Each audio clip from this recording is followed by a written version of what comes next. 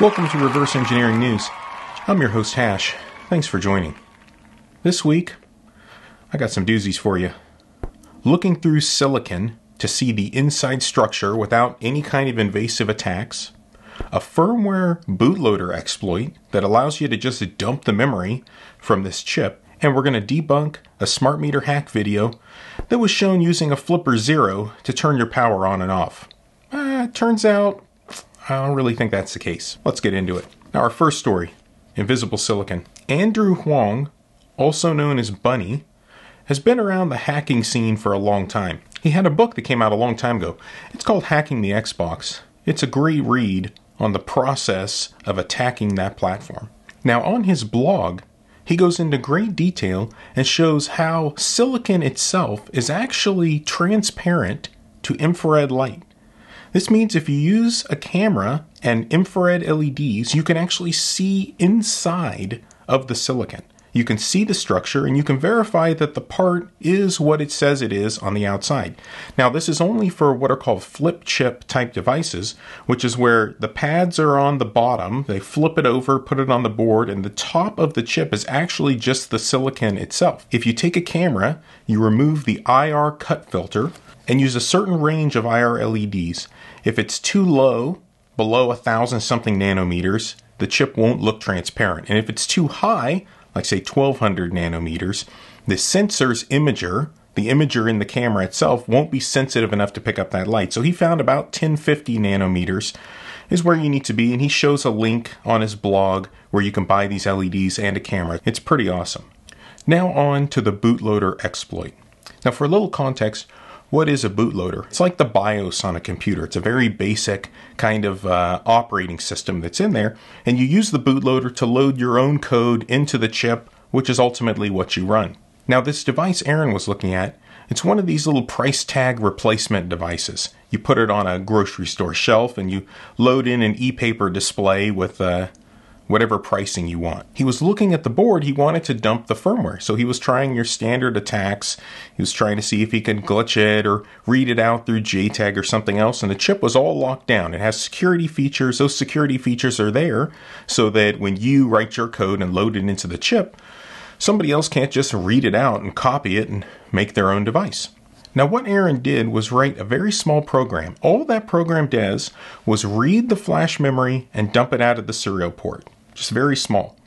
What he found when he programmed this device, he reprogrammed it. That's the only way to get past the security features. You have to erase it and you write new firmware onto it. When he wrote his new program on and he had it dump the memory, what he found was that after a little bit of dumping the memory in some blank space, it actually dumped all the rest of the code that was in this device. Because it didn't actually erase the whole device, it only erased a small portion to write his code in, and the rest of the code in there was kept. Now, when he published this, Patrick at WCH, who's a technical director, reached out to him and let him know, actually, this is a feature. I know. It's actually a feature. So the feature is, I want to be able to reprogram this chip faster, so don't erase all the memory. Just erase what I define, and it was set, in this case, to 8K of the memory, not all of the memory. Now, I would call this a bug, because any feature that a manufacturer provides that lets you do something this horrific, which is basically have your code dumped out in the simplest possible manner, is crazy. There's no world in where I come from where that's a feature. That's just a plain bug. Now, you should know the bootloader version that this works on is 2.8. That's important because this feature, I'm sure, will be fixed in a future release to actually be what it should be, which is if you set all the code protect bits, you can't get the freaking code out. Like, it's pretty plain and simple. So be on the lookout for that. And finally, you're going to love this one. Peter Fairlie recently dropped a video where he shows using a flipper 0, which is like a little RF multi-tool hacking device. It's been in the news all over the place. The flipper does this, the flipper does that. You know, it's all the hype. He shows it in front of a smart meter, 2 different meters, and he's able to send some command to that meter, which causes it to freak out, and the lights turn on and off in his house, and in another video, the smart meter actually smokes. Now this is crazy. Obviously, a lot of people in the comments are asking, how did you do this? I want to do this. Are smart meters secure? All these kinds of things. So naturally, being that I have some kind of, crazy obsession with smart meters, that's the wording that my therapist uses. I prefer to say a deep interest. Now, there's some things in this video that just didn't add up for me. First of all, prominently, you see Ameren displayed on the front of the meter. So, you look up Ameren as a power provider.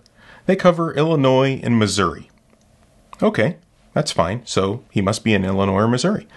But you listen to Peter's voice, he's got kind of, what would I say? A Canadian twang. Let's put it that way. That looks interesting. It just, his system chooches different than ours. So that's the first red flag. Okay, so his meter says Ameren, but he's not in Ameren's service area. He's actually in Mississauga, Ontario, which is Electra. Now, Electra would be very weird for them to deploy meters that said Ameren on the front of them. Now, the second red flag for me is that a lot of people ask Peter, how did you do this? How did you do this? And he won't divulge the information. If you look at the research that I've done, most research that anybody does, it's published, it's out there. There's a little saying, it's POC or GTFO. If you can't prove what you did, if you can't show it, got to really question if you're actually doing what you say you did. Now, the other interesting thing is, those meters that you see in the video, these Elster, there's an A1 RL Plus and an A3 TL. The craziest thing is, neither one of those meters actually support or have the ability to turn power on and off. Now, what they do have the ability to do is control a little relay board, which you can send a signal to something else, which means that in Peter's house, there's some relays set up somewhere that actually switch the power on and off that could be controlled by these meters, or they could be controlled by something else. It does look like he sends a signal to his meter, and that causes this kind of glitch to happen. But this is in no way related to those meters being able to turn power on and off like a service disconnect. Landis & Gyr has meters that I've shown in other videos of mine that actually do have a service disconnect capability inside of them. These meters do not, which means inside of Peter's house, he has some other kind of device that this is reaching out to and controlling. The craziest thing of all is I found Peter's address. You can find Peter's address too. He has a cool video where he shows using a GPS module with a flipper, and he doesn't do such a hot job of blocking out his GPS coordinates.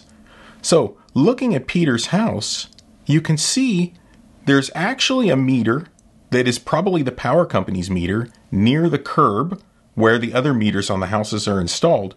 But these two other meters that Peter has on his house, they aren't part of the power company's meters. It looks like these are something Peter just installed. He probably got them off of eBay, because you and I can go on eBay right now and buy these literal exact same meters that are on his house. And he set it up perhaps for some kind of test or something else. So, in summary, if you have a Flipper Zero and you go to Peter's house and Peter gives you this little code he's sending, you can turn Peter's lights on and off. But if you go anywhere else in Canada or in the US or anywhere else around the world, it's not going to do a damn thing. So, we're going to have to call Cap on Peter's hack. That's all I have for you this week. Thanks a lot for joining. We'll see you next week on Reverse Engineering News.